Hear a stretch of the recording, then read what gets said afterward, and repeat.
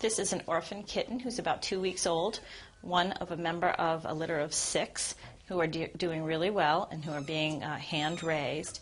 For orphan kittens, it's very important that they get lots of handling and lots of socialization. So every day they need to come out.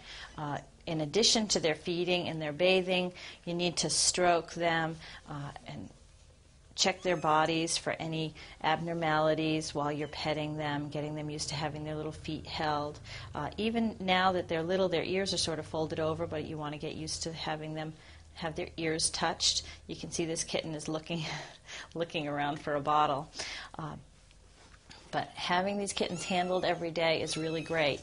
If you have an adult cat who's well vaccinated and healthy and stable around kittens, who's pretty agreeable, it would help a lot to have some adult cat time for these little kittens so that the adult will teach them what normal cat behavior is.